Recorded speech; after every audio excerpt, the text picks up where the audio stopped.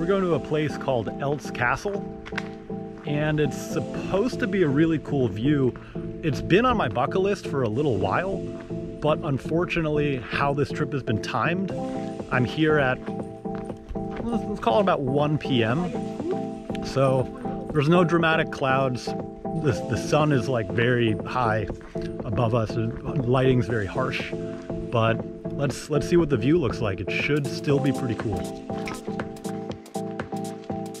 Think of all the places I've been to in the German countryside. This is actually the most touristed area I've been to. It's kind of crazy. I feel like I've been in the back country of the German Alps. I've been to the top of Zug's Pizza. I've been to a bunch of the castles between Garmisch and Frankfurt on this road trip, but a lot of those have been kind of off the beaten path, I guess. I wasn't really anticipating like a literal crowd of people. So this might be a great opportunity to use a 10-stop neutral density filter, because it's noon, 1 o'clock, and there are tons of people everywhere. So I'm not gonna be able to get the kind of shots that I'd normally want. In this case, I can show you guys how to use these 10-stop filters and what effect they play on these time lapses. So this will be a fun learning opportunity. Stick with me, guys.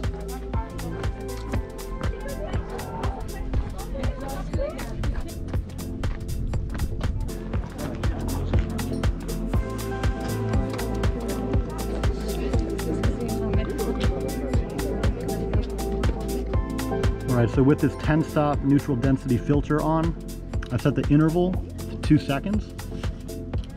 The aperture's at 8, and the shutter speed is at 1.5 seconds, 1.6 seconds. And the purpose of that is to really just slow the motion down and create a lot of blurring movement with the line of tourists. So that would require either a wider aperture or a longer shutter speed to be able to get proper exposure.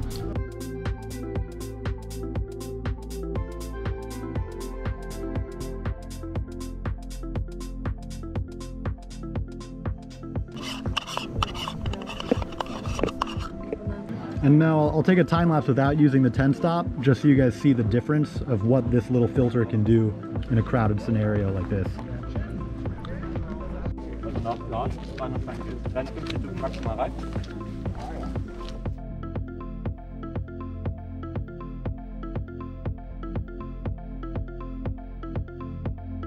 Well, that was a lot more crowded than I thought it was going to be.